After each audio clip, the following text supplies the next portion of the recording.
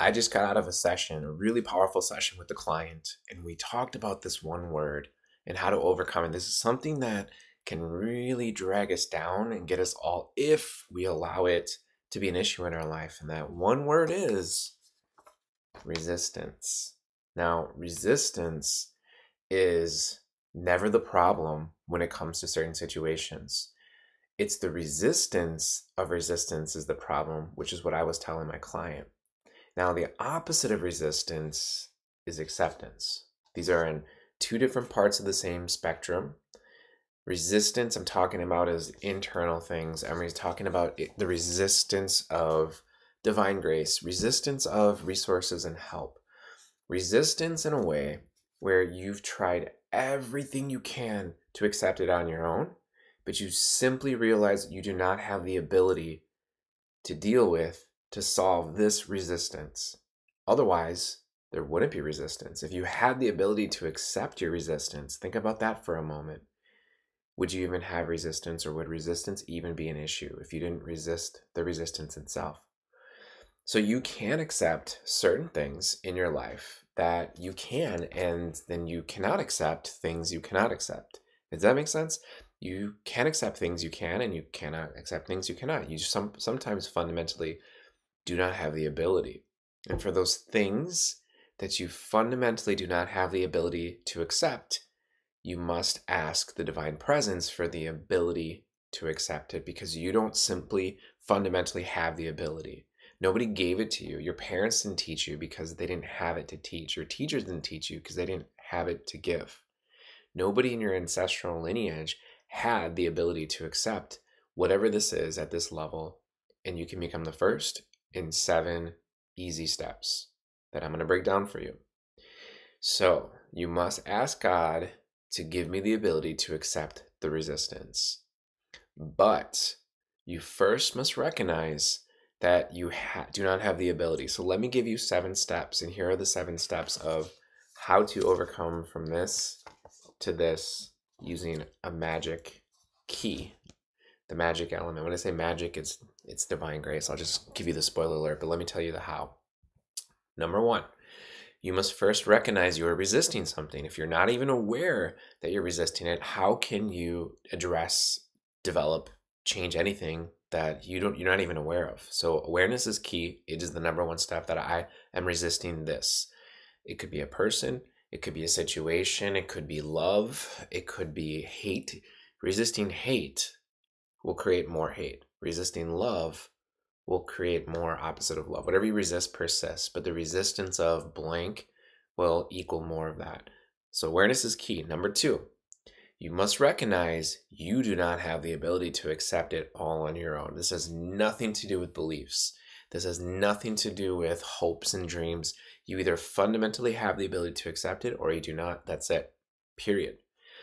Usually this comes after a lot of exhaustion, a lot after trying everything on your own, but you're just simply failing because you're doing it independently from the source that has the answer. It's the only answer there is, actually. Step number 3 is you must be willing and open to teaming up and receiving help. If you're going to continue to do it on your own, struggle with the ego and suffer, then the divine just simply waits until you're exhausted and asking, and then it can swoop in. So I'm trying to help you with that. But if you're at that point where you're exhausted, you have nothing left, that's the perfect place and the best place to receive, because you fundamentally don't even have any energy to do it anymore on your own. So step 4, you must ask the divine presence to come into the room that you're in right now. And you must ask it to, step number 5, ask the divine presence to completely fill up every square inch of the room with its presence, its light, its consciousness, its awareness. Every square inch, it's all around you, above and below. Step number 6, ask the divine presence to fill up every part of you, every cell of your being, in a state of humility. You must be helpless in order to receive this, not hopeless. Helplessness is being like a child that wants a cookie, but you're so short and you're so small, but the cookie is in the cookie jar and you can't reach to the counter and you can't reach to the jar. So you tug on your grandma's dress and say, Grandma, I want a cookie. Please, can I have a cookie? And you're helpless. You can't do it for yourself. And she says, of course, I'll give you a cookie. So that is what helplessness is. And that's the state you need to be in order to do this 7th step. Hopelessness is, there's no way I'm going to get a cookie.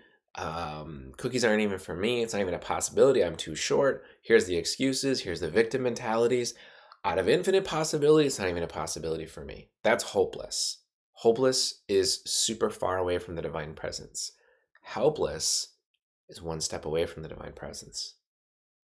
So interesting. 2 opposing strategies. They're not the same words. And once you have that divine presence, you're recognizing that you have resistance. That's number 1. 2 is you do not have the ability to accept it on your own. You tried and you failed, and you will continue to fail, but you realize that it's time to stop failing and start teaming up and start winning, which is 3, team up and being open to receiving help. 4, at least invite the presence into the room. 5, fill up the room. 6, fill up every part of you and in a state of humility, helplessness, and surrender. Then you ask, step number 7, divine presence, give me the ability to accept this resistance. Give me your ability, the divine ability. Instill it in my being, the ability to accept, Lord. So you ask for it to be given. You cannot do this on your own. You never will, try as you might. So in order to get from here to here, and if you're going to flip this over and we're going to say, hey, what we're going to do is I'm going to just take this. What happens if you accept resistance? Well, the only way to do that is to cover that resistance is from the divine presence, from the divine grace. You need to give this to me. I cannot do it. Guilty as charged. I've tried. I can't do it. I do not have the ability. Give me the ability to do it. I'm telling you, this is what works for me.